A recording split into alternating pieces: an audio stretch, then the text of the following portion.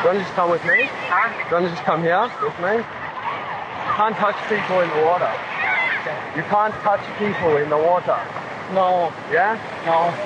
Just come take a seat here with me. I kind of escorted him out. He was playing dumb, like he was telling me he couldn't really speak English, but he could. It was good enough. I suppose you don't want to call the cops. What's the matter? You speak English? Because you touch people.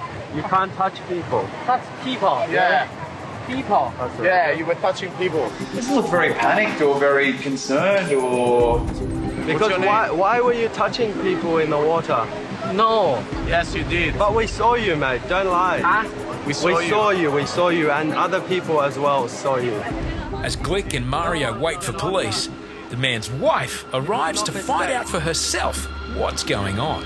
This is my wife. Oh, yeah. Oh. I don't know. Oh, it looks like his wife's there. We found out that your husband was touching people in the water. Was touching people in the water. Yeah. When the wife came up, thought she would kind of lose it at him, but it was the opposite way around. She was like, no, it's the goggles, I promise you. He can't see, it's foggy through the goggles, and trying to protect him.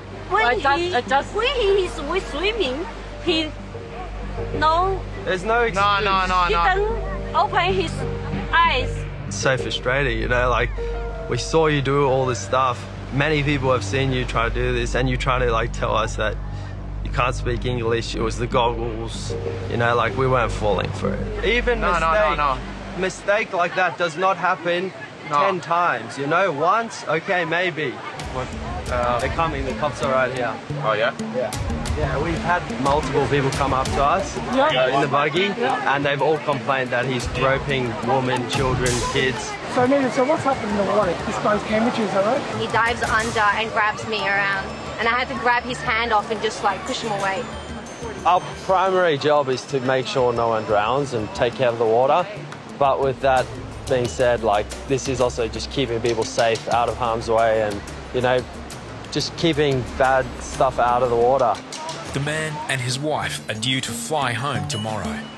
At Bondi Police Station, he was charged with 3 counts of sexually touching without consent. That was not okay. Don't come back, mate. Don't come back.